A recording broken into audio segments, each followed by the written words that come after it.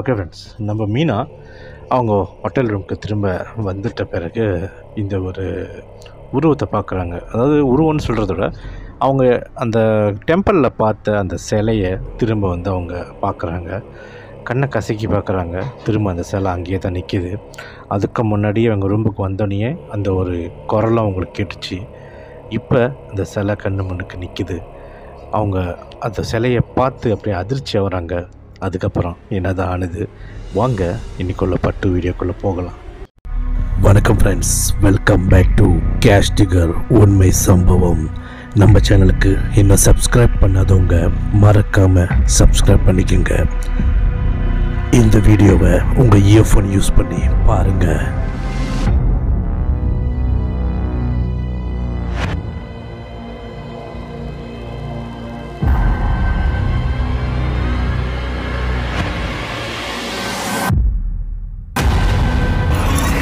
உண்மை சம்பவம் சீசன் 5.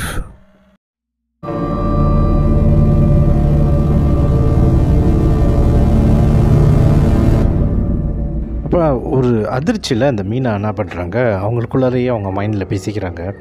எப்படி இந்த பொம்மை வந்துச்சு, இல்லையே நம்ம அங்கே பார்த்தோமே, இல்லை இது பொம்மை தானே சொல்லிட்டு அந்த தூக்கத்தில் எந்திரிச்சு அந்த மீனா கண்ணை கசிக்கிட்டு பார்க்குறாங்க, யோசிக்கிறாங்க. அப்படியே மீனா சிலையாகி இவங்களும் சிலையான மாதிரி அப்படின்னு அப்படியே பார்க்கவும் அந்த சிலையோட கண்களை வந்து இவங்க ஒரு வித்தியாசம் பார்க்குறாங்க. என்னென்னா இந்த வாட்டி அந்த கண்கள் வந்து அப்படியே ரவுண்டாக பெருசாக இருக்குது. ஏற்கனவே வந்துட்டு அவங்க டெம்பிளில் பார்க்கும்போது அந்த ஒரு சிலையோட ரூபம் வந்துட்டு ஏதோ ஒரு கவலையில் ஏதோ ஒரு விஷயத்தை பறி கொடுத்த மாதிரி அந்த ஒரு சிலை வந்துட்டு ரொம்ப ஒரு அதாவது பாவமாக இருந்திருக்கு. அந்த சிலையை பார்த்தோன்னே ஒரு பாவம் வரும்னு நம்மளுக்கு ஃபீல் பண்ணோம்ல, அந்த மாதிரி ஃபீல் பண்ணியிருக்கு. ஆனால் இன்றைக்கி இந்த நேரத்தில் அந்த சிலையோட அந்த முகம் வந்துட்டு மீனை பார்க்கும்போது கொஞ்சம் பயம் கொடுக்குது. ஏன்னா கண்ணெல்லாம் அப்படியே பெருசாக வெளியாகின மாதிரி இருக்குது. அப்போ அந்த மீனை பார்த்த கையிட அவங்களுக்கு என்ன ஒரு யோசனை வருதுன்னா, ஆண்டவா என்னடா நடக்க போகுது இந்த நைட்டு, இந்த அன்னைக்கு என்ன ஆக போகுது, நைட்டு நம்ம தாண்டுவோமா, என்ன ஆக போகுதுன்னு சொல்லிட்டு ரொம்ப ஓரிட்டு வராங்க. அந்த ஒரு வேலையில் இவங்களுக்கு கேட்குறது அந்த குரல், அந்த குரல் அந்த சின்ன பிள்ளை வாய்ஸில், நான் தான் அப்பயே சொன்னல, நீ தான் கேட்கல. இந்த மீனா என்ன சொல்கிறாங்கன்னா, நீ யாராக வேணாலும் இருந்துட்டு போ, நீ யாருன்னு எனக்கு தெரிஞ்சுக்க வேணாம், நீ பேசாமல் என்னை டிஸ்டர்ப் பண்ணாமல் நீ வந்துட்டு கிளம்பிடு, என்னை வந்து ஃபாலோ பண்ணாத அப்படின்னு சொல்லி இவங்க ஓவராக வேகமாக வந்து கத்துறாங்க. அப்போ நான் தான் அன்னைக்கு சொன்னல, நான் உன்னை ஃபாலோ பண்ணுவேன்னு நீ புரிஞ்சுக்கல. ஆனால் இப்போ என்னைய போ சொல்கிற, நான் போயிடுவேண்ணா? உன்னை விட்டுட்டு அவ்வளோ ஈஸியாக நான் போயிடுவேண்ணா? அந்த நேரத்தில் அந்த ஒரு சிலை பேசுது. ஆனால் அதோட வாய் அசைவுலாம் இவங்களால பார்க்க முடியல. அந்த சிலை முன்னுக்கு நிற்கிது, கண்ணை பெருசாக பார்த்துக்கிட்டு அப்படியே நிற்கிது. இவங்க அதை பார்க்குறாங்க. ஆனால் அது பேசுகிறது இவங்களுக்கு வந்து விளங்குது, இவங்க காதில் விளங்குது. தட் மீன்ஸ் அந்த சிலை வாயை அசைச்சு பேசி இவங்களுக்கு விளங்குதுன்னு சொல்ல முடியாது. அந்த சிலை பேசும்போது இவங்களுக்கு அந்த விஷயம் வந்து விளங்குது. ஆனால் அது வாய் அசைவு எதுவும் அவங்க பார்க்கல. அந்த நேரத்தில் ஆரம்பத்தில் இவங்களுக்கு அப்படியே வேர்த்துது. இப்போ வந்து அந்த ரூம்பே வந்து அப்படியே ரொம்ப என்னமோ ஐஸ் பொட்டி உள்ளுக்கு இருந்து அப்படி இருக்குமோ அந்த மாதிரி ரொம்ப வந்து இவங்களுக்கு குளிர ஆரம்பிக்குது. அப்போ கூட இவங்க என்ன சொல்கிறாங்கன்னா, நான் உன்னைய கூட்டிகிட்டு வரலையே, நீ விட்டுட்டு போயிடு, நான் உன்னை எங்கேயுமே கூப்பிடல, நான் உன்னை பார்க்கலன்னு சொல்லி பயம் ஒரு பக்கத்து பயமாக இருந்தாலும் ஒரு பக்கத்து மனசை தைரியப்படுத்திக்கிட்டு இவங்க வந்து ஏசுகிறாங்க. நீ அதை விட்டுட்டு போன்னு சொல்லிட்டு அதை வந்து ஏசுகிறாங்க அந்த சிலைக்கிட்ட. அந்த நேரத்தில் இந்த சிலை என்ன சொல்லுதுன்னா, ஓ, நீ வந்துட்டு என்னைய கூட்டிகிட்டு போக மாட்டே தானே, அப்போ நீ என்னை கூட்டிகிட்டு போகாத, ஆனால் என் கூட நீ வந்துடுவ தானே, இல்லை நான் உன்னை கூட்டிகிட்டு போவா?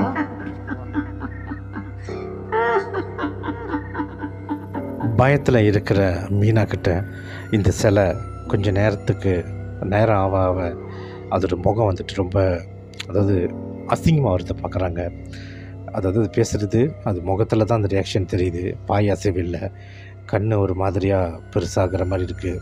அதோட முகம் அதாவது ஆரம்பத்தில் வந்து ஒரு சின்ன பிள்ளை, ஒரு க்யூட்டான ஒரு பிள்ளை, அதாவது ஃபர்ஸ்ட்டு டெம்பிளில் பார்க்குறது ஒரு பாவமான பரிதாபமான ஒரு முகமாக இருந்தது. இந்த ரூமுக்கு வந்த பிறகு ஒரு மாதிரியாக பயம் கொடுக்குற மாதிரி இருந்துச்சு. அதுக்கப்புறம் கொஞ்சம் ஆத்திரமாக இருந்துச்சு அது முகம். இப்போ அது முகம் வந்து ரொம்ப அசிங்கமாக மாற ஆரம்பிக்குது. அதாவது மூஞ்சிலாம் ஒரு மாதிரி அழுகி போன எப்படி இருக்குமோ அந்த மாதிரி ரொம்ப ரொம்ப வந்துட்டு அவங்களால பார்க்க முடியாத அளவுக்கு அசிங்கமாக ஆரம்பிச்சிருக்கு. அவங்களுக்கு என்ன சொல்கிறதுன்னு தெரியல. ஏன்னா அதை பேசிட்டு அது சிரிக்குது. அவங்களோட 2 காது உள்ளுக்கு அதோட வாய்ஸ் வந்து விளங்குது. அதாவது அவங்க தலையை பிடிச்சிக்கிறாங்க. அவங்களுக்கு அப்படியே டிஸ்டர்பன்ஸாக இருக்குது. அது பேசிட்டு நான் உன் கூட வருவா, நீங்கள் என் கூட வா, அந்த மாதிரி சொல்லி பேசி சிரிக்கிறது வந்து இவங்க மைண்டு ஃபுல்லான்னு சொல்லுவாங்கள்ல, தலை ஃபுல்லாக தலை உள்ளுக்கு அது பேசுது. அந்த மாதிரி ஒரு சுச்சுவேஷன் ஆளாகிறாங்க. அவ்வளோதான். அதோட சாமி மந்திர சொல்கிறாங்க. அதுக்கப்புறம் வந்து அப்படியே ஃபெயின்ட் ஆகிறாங்க. மயக்கம் போடுற மாதிரி அவங்களுக்கு வந்து ஒரு ஃபீல் வருது. கொஞ்ச நேரத்துலேயே வந்துட்டு மீனா மீனா எந்திரி மீனா, என்னாச்சு உனக்கு என்னாச்சு உனக்குன்னு சொல்லிட்டு இவங்களுக்கு வந்து ஒரு குரல் கேட்குது. யாருடான்னு சொல்லிட்டு இவங்க கண்ணை திறந்து பார்க்கும்போது அந்த ஹோட்டலில் உள்ள ஸ்டாஃப் ப்ளஸ் அந்த அவங்க கூட வந்தாங்களா சித்தி, அவங்களோட ஃப்ரெண்டு, அவங்க ப்ளஸ் அந்த ஹனின்னு ஒருத்தவங்க மசாஜ் பண்ணாங்கள்ல, அவங்க எல்லாமே வந்து இந்த இவங்க ரூம் உள்ளுக்கு இருக்காங்க.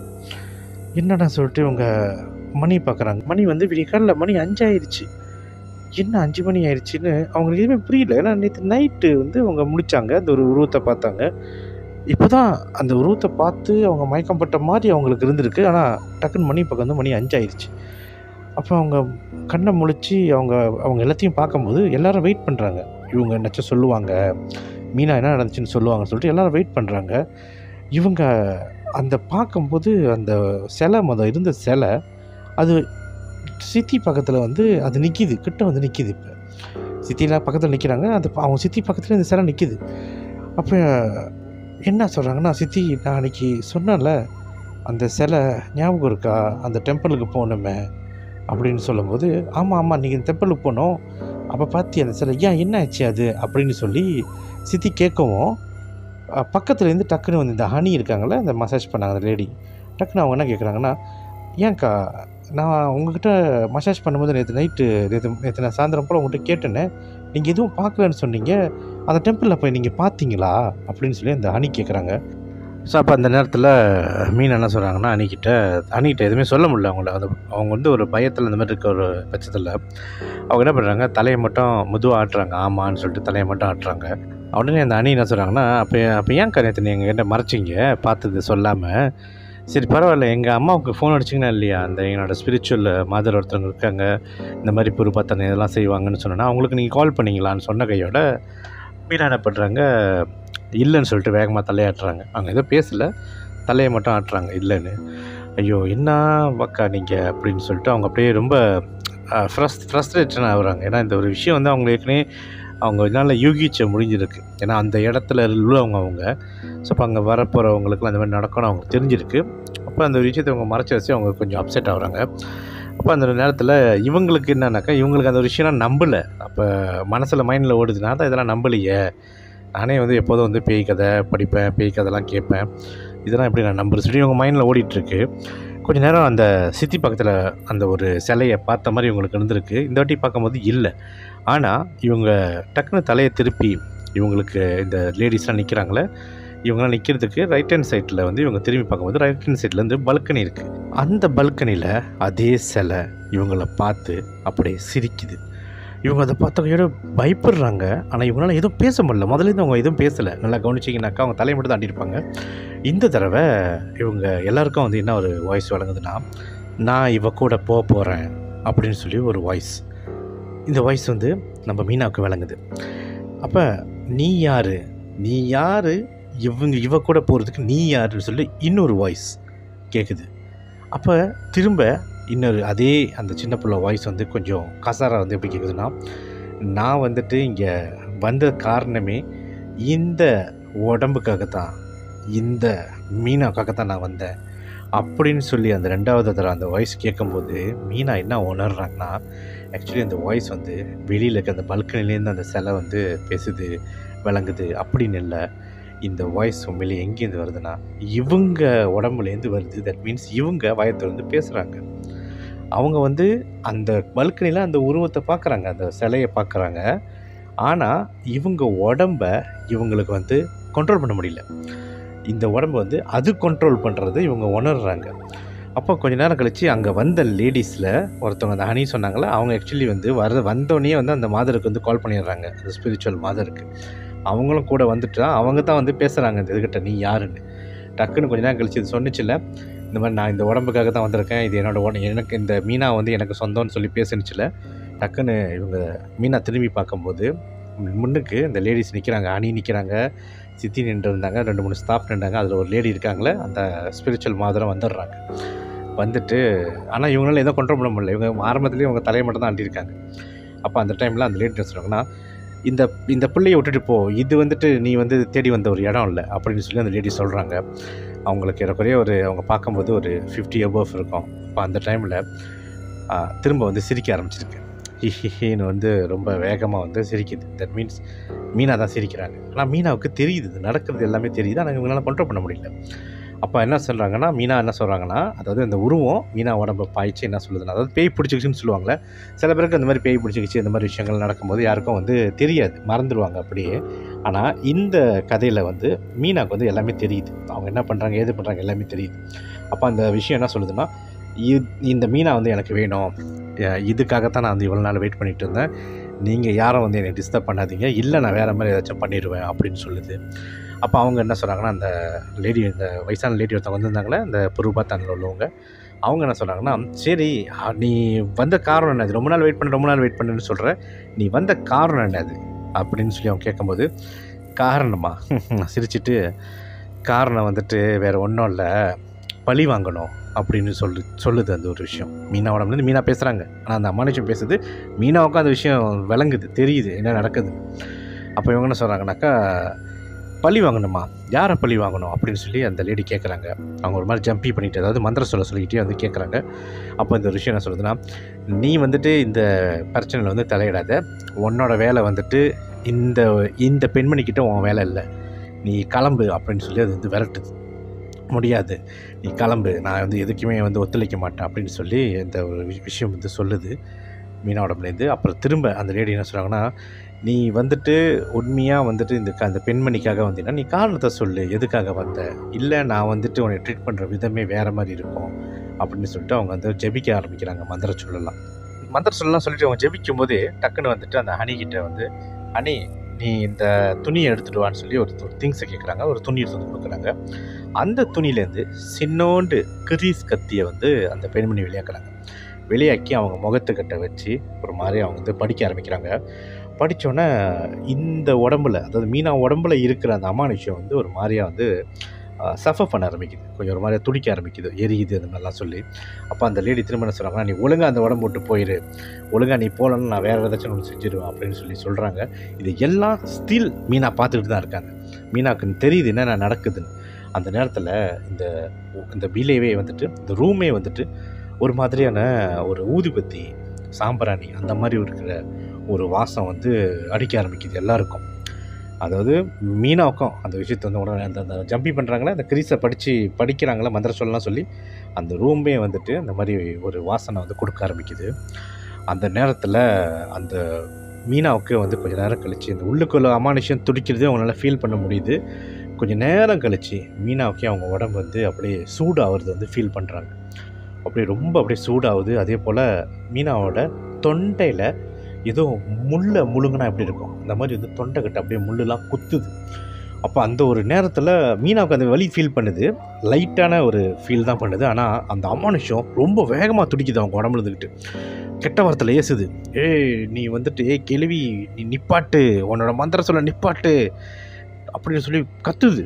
அப்போ அவங்க என்ன சொல்கிறாங்க, அவங்க ஒரு பக்கத்து வந்துட்டு அப்படியே அதட்டி ரொம்ப கசரான வாய்ஸில் அந்த லேடி, நான் வந்துட்டு நீ வெளியாகிற வரைக்கும் நான் வந்து நிப்பாட்ட மாட்டேன், இது சத்தியம், நான் வந்து உன்னை அழிக்காமல் நான் வந்துட்டு உன்னை விட மாட்டேன்னு சொல்லிட்டு அவங்க ஒரு இன்னும் மந்திர சொல்ல இன்னும் ஹெவியாக படிக்கிறாங்க. இப்போ அந்த அமானுஷம் என்ன சொல்லுதுன்னா, இல்லை முடியாது, நீ எவ்வளோ ஹெவியாக படிச்சிட முடியாது, நான் வந்து சத்திய வாக்கு வாங்கிட்டேன், நான் இந்த உடம்புல தான் நான் வந்து சாவர வரைக்கும் இருக்கணும், ஒன்று நான் மொதல் சாகணும், இல்லை அது மொதல் இந்த பெண்மணி மீனா மொதல் சாகணும், அது வரைக்கும் நான் வந்து வெளியாக முடியாது, இது எனக்கு கொடுக்கப்பட்ட ஒரு சத்திய வாக்கு அப்படின்னு சொல்லி சொல்லுவோம். யார் போட்ட சத்திய வாக்கோ அது எனக்கு வந்து கவலை இல்லை, நீ இந்த பெண்மணியை உடம்பு விட்டு வெளியாகு, நீ வெளியாகலை உன்னை நான் இப்பயே நான் அழிப்ப சொல்லிட்டு இன்னும் கொஞ்சம் மந்திரத்தை ஹெவியாக படிக்க கொஞ்சம் நேரம் கழித்து அந்த வயசான லேடி என்ன பண்ணுறாங்க, மீனா தலையில் கையை வச்சு, ஒரு கையில் கிரீஸ் வச்சுக்கிட்டு படிக்கிறாங்க, ஒரு கையில் தலையில் வச்சு ஜெபிக்க ஆரம்பிக்கிறாங்க.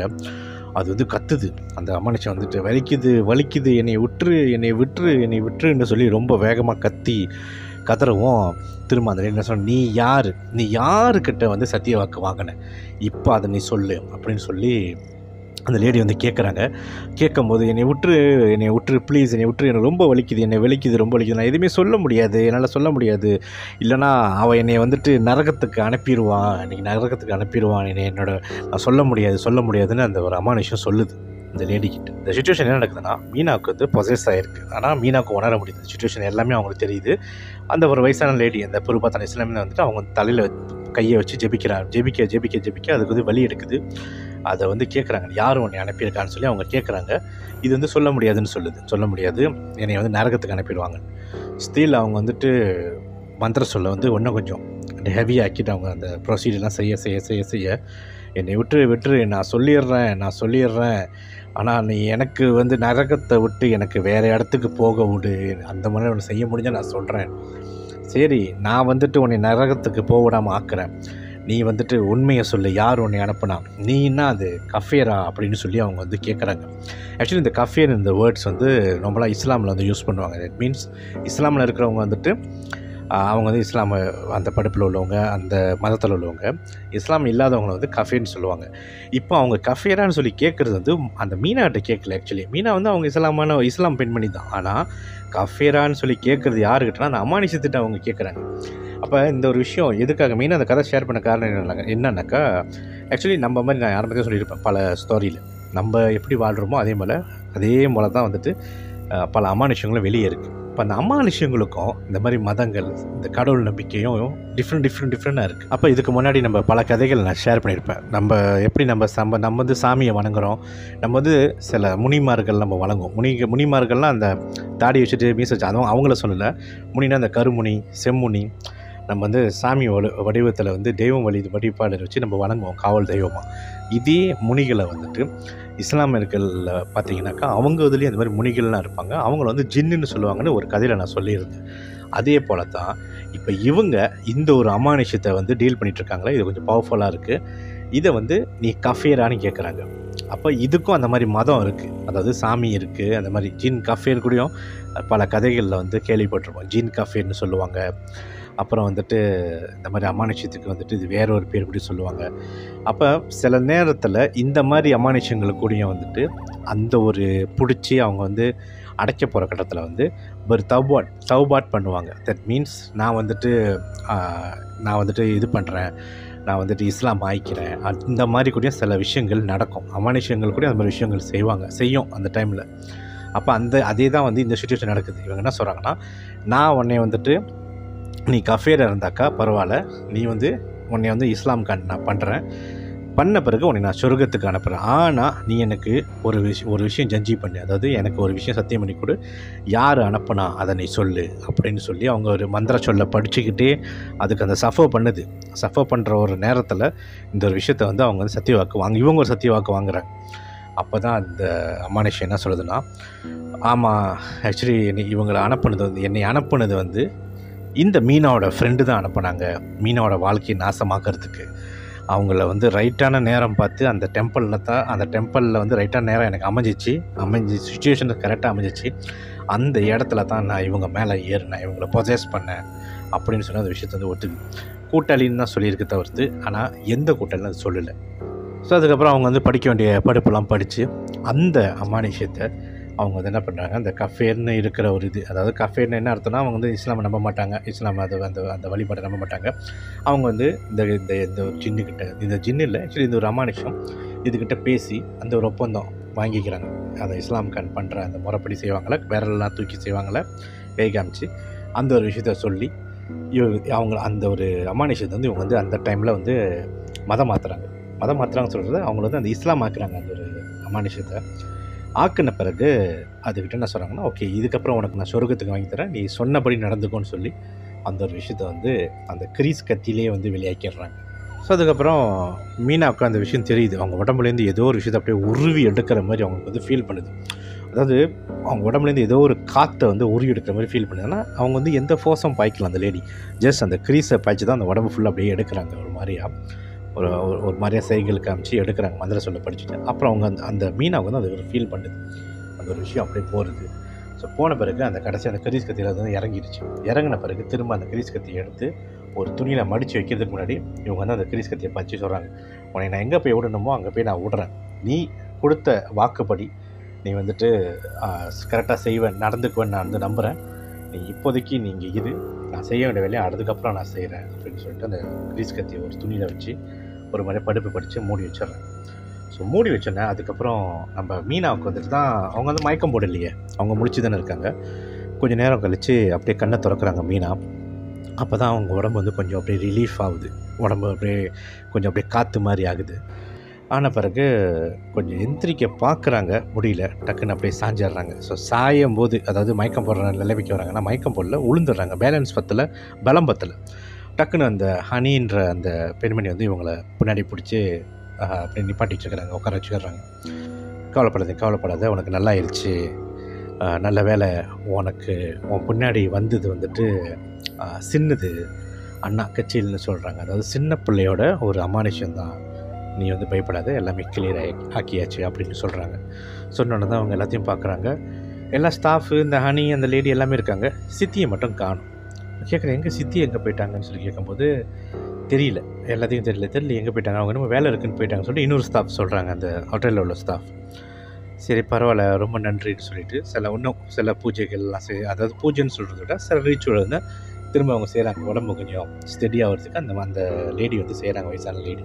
ஸோ அதுக்கப்புறம் அந்த ரிச்சுவல்லாம் செஞ்ச பிறகு மற்ற ஸ்டாஃப்லாம் போயிடுறாங்க. இந்த ஹனி மட்டும் இவங்க கூட இருக்காங்க. அப்போ என்ன சொல்கிறாங்கன்னா, மீனா, ஹனி எனக்கு அதாவது மணியை பார்க்குறாங்க, மணி 9 ஆயிடுச்சு விடிய காலையில். நான் இன்னும் ஒரு கொஞ்சம் நேரத்தில் வெளியாகிடுவேன், எனக்கு கொஞ்சம் ஹெல்ப் பண்ணு, திங்ஸ்லாம் எடுத்து வைக்கணும், என் கூடயே இருக்கியான்னு சொல்லி கேட்கும்போது அனி வந்து ஓகேக்கா, பிரச்சனை இல்லை, நான் கூடயே இருக்கேன்னு சொல்லிட்டு அனி வந்து உங்களுக்கு எல்லாத்தையும் ஹெல்ப் பண்ணுறாங்க. எங்கே போயிட்டாங்க சித்தி அப்படின்னு சொல்லி திரும்ப அணிக்கிட்டு அனி தெரில, இருந்தாங்க அந்த ரூமுக்கு சத்தம் கேட்டு வந்ததே அவங்க தான். ஏன் என்ன நடந்துச்சு, எப்படி நீங்கள் எல்லாம் ரூமுக்கு வந்தீங்கன்னு அவங்க கேட்கும்போது, இல்லை நீங்கள் ரூமில் வந்து கத்தி அலற சத்தம் கேட்டுச்சு, அந்த சித்திக்கு கேட்டிருக்கு. அப்போ சித்தி தான் வந்து கூப்பிடுவோம், இப்போ இவங்க எல்லாம் வந்திருக்காங்க. ஸோ இவங்க வந்து அந்த காட் பயிற்சி தானே திறப்பாங்க, கதவு திறந்து உள்ளுக்கு வந்திருக்காங்க. பார்த்தா நீ மயக்கம் போட்டு இருந்தீங்க, என்ன ஆணுச்சுன்னு எங்களுக்கும் தெரியல, என்ன ஆணுச்சுன்னு சொல்லி அனி கேட்கும்போது இவங்க எக்ஸ்பிளைன் பண்ணுறாங்களே, இது மாதிரி உருவத்தை பார்த்த மாதிரி தான் இருந்துச்சு, அதுக்கப்புறம் நான் மயக்கம் போட்டேன், வேறு எதுவும் நடக்கலை. ஆனால் அந்த உருவம் வந்துட்டு அந்த அம்மானிச்சன் சொல்லிட்டு போனது என்னோடய ஃப்ரெண்டுன்னு சொன்னிச்சு, யாருன்னு சொன்னிச்சா பேர் அப்படின்னு சொல்லி கேட்கும்போது அன்னைக்கும் தெரியல மீனாக்கா, யாருன்னு அது பேரை சொல்லலை. சரின்னு சொல்லிட்டு அவங்க திங்ஸ்லாம் எடுத்து வைக்க ஆரம்பிக்கிறாங்க. ஏன்னா அந்த மத்தியானம் வந்து திரும்ப வந்து ஃப்ளைட் எடுத்து திரும்ப மலேசியாவுக்கு வர போகிறாங்க. ஸோ திங்ஸ் எல்லாம் எடுத்து வச்சுட்டு திரும்ப அவங்க அந்த பஸ்ஸிலே ஏறுறாங்க. பஸ்ஸில் பார்த்தா சித்தி இருக்காங்க, சித்தி அவங்க ஹஸ்பண்ட் கூட இருக்காங்க. அப்போ இந்த மீனா வந்து ஏறி உட்காரும்போது சித்தி ஜஸ்ட் தலையை மட்டும் ஆற்றிட்டு சிரிச்சிட்டு அவங்க பாட்டுக்கு அவங்க வேலையை அவங்க ஹஸ்பண்ட்டை பேசிகிட்டு இருக்காங்க. இவங்களுக்கு வந்து அந்த ஒரு அம்மானிச்சம் உடம்புல வந்து ஏறினது நேரத்தில் ரொம்ப டயர்டாக இருக்குது, அப்படி அந்த ஃப்ளைட்டில் தூங்கிடுறாங்க. ஸோ வந்து எப்போதும் போல் அவங்க வீட்டுக்கு வந்துடுறாங்க, அதாவது ஆஃபீஸ்க்கு வந்து திங்ஸ்லாம் வச்சுட்டு வீட்டுக்கும் வந்து சேர்ந்துடுறாங்க, ரெஸ்ட் பண்ணிடுறாங்க. வீட்டுக்கு வர்றதுக்கு முன்னாடி கடைசியாக அவங்க வந்து சித்தியை பார்த்து ஒரு வார்த்தை கேட்டாங்க.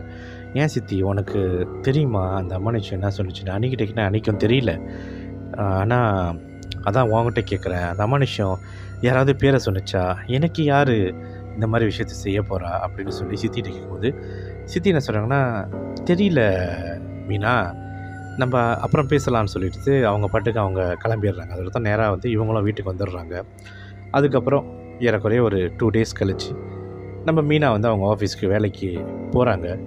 போய் பார்க்கும்போது அங்கே இருக்கிற அந்த டத்தின்னு இருக்காங்களே, டத்தினை பற்றி எல்லாம் பேசுகிறாங்க, எப்படி உடம்பு எல்லாம் பேசுகிறாங்க, நல்லபடியாக பேசிவிட்டு எங்கே சித்தின்னு சொல்லிட்டு சித்தி எடுத்து பார்க்க, சித்தி இடத்துல சித்தியோட டேபிள் சேரோடைய தான் இருக்குது, சித்தியை காணும்.